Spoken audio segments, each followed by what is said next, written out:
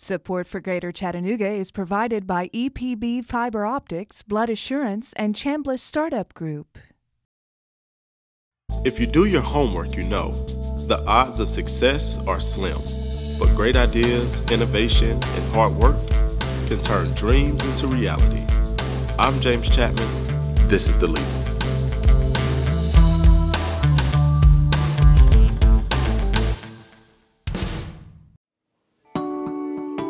Sometimes, innovation starts with a what if? I was an architect for 15 years in Montgomery, Alabama. I was working at a mid-sized firm until an idea started. He was reading some articles on some of the other people who are trying to figure out, all right, how do we 3D print stuff that's bigger than just machine parts or Yoda heads? He started thinking about, all right, 3D printing is really good at creating shape. Why do any more with it than that? Why try and make 3D printing into what other conventional building methods already do very well? Why can't you just marry the two? And so his first sketch was this kind of, it almost looked like the wall of a cave. Branch is basically 3D printing buildings. And what we do is combine 3D printing with conventional construction materials to enable a new way to construct buildings that really have no geometric limitations. So it opens up a wide array of possibilities for design and building and architects. The vision is to look at how things are made in the natural world and then begin translating that into how we can make things in the built environment, whether it be walls or other things. The first realization of how it actually began to work is this is a 3D doodler. It's a 3D printing pen. And so I drew this little piece and then supported it and then weighted it up with books. And this little half-ounce piece of plastic supported... It's strong enough to be able to hold those books. 18 pounds of books. The crazy thing is that's all I had when I left the firm. Really? Yes. So I look back at that, I'm like, oh my gosh, you were crazy. They say that entrepreneurship is taking that leap off the cliff and then building the plane on the way down. Yep. So it sounds like you guys had some of those similar experiences. The first step to solving those challenges was just to dive in. Yeah. Not worry so much about, spend too much thinking about, am I smart enough to do this? Do I have, do I know the right people? It was more like, well, we figure it out as we go along. And the risk paid off. In 2015, Branch won the Investor's Choice Award at Geek Tank's Demo Day, and they've succeeded in developing the largest free-form 3D printer in the world. I'm sure that this guy here plays a huge part in Branch and what you guys do, right? Tell me about this guy. Right, so it's a really big industrial robot, and so it's a 12.5-foot arm on a 33-foot track, giving it a print envelope of 25 feet wide by 58 feet long. That's crazy. So it is plenty capable of doing anything that we need to do. All right, so talk to me a little bit about some of the capabilities that the machine has. What can it do? Well, the machine is really one tool that we use to get to the end result. And so what we do is we make a scaffold like this that's 3D printed, and we use the machine to do that.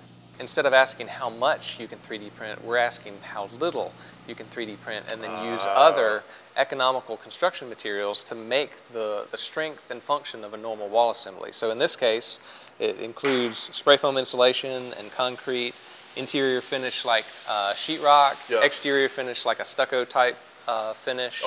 And so it's something that once it's all together, it functions as a real wall. It's this that allows for the geometric freedom of a column like that. And so what we start with is just that plastic, is carbon fiber reinforced plastic, and this piece that weighed about 1.5 pounds supported 1,500 pounds just on the plastic. But once you add the spray foam, a piece that was similar shape to that, something that weighed, I think, 28 ounces, held up 6,000 pounds. Wow. So it's almost 3 times as strong as wood stud construction. So the concept for the business is that we build things like this in modules and fit them together like big Legos on site. And it doesn't have to necessarily be just a wall. We can do ceiling assemblies, We've been approached by an aerospace company to do wings. This definitely has potential for things beyond architecture. It's really any large object where having a really complex shape is important. Tell me what we have here behind us. Tell me about this body of work behind us. So these are a series of wall panels that we produced for the Enterprise Center. That are it's a 3D topo map, and it shows all the terrain surrounding downtown Chattanooga. One of the great things about Chattanooga is the landscape that we have here. And so I thought kind of these pairing those two aspects of Chattanooga's identity as a city in the South, being innovation and also just the natural beauty of the mountain ranges and the river. The reason we moved the business here was, one, the entrepreneurial ecosystem here in Chattanooga is great. There's a 3D printing community that's being built up here in Chattanooga that's developing brand new technologies.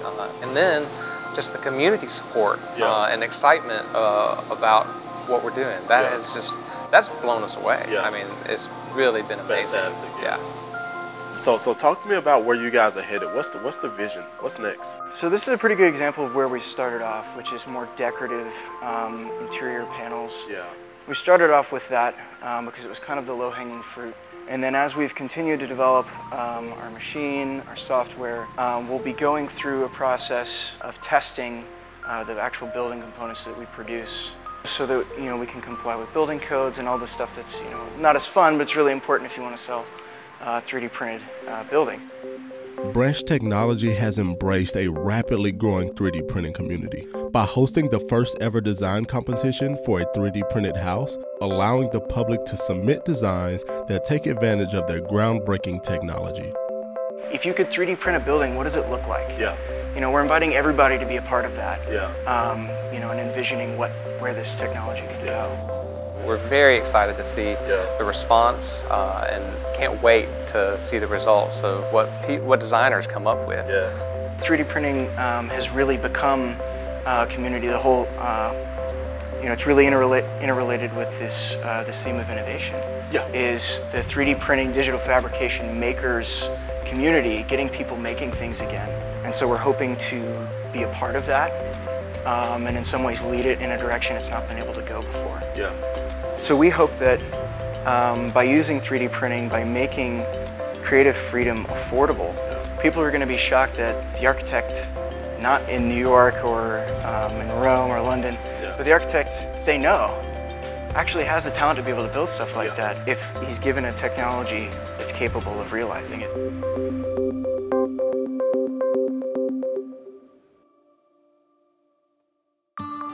If you're a fan of Greater Chattanooga, support it. Becoming a sustaining member of WTCI is easy and affordable, and it makes a big difference. Visit greaterchattanooga.org/donate. Thanks.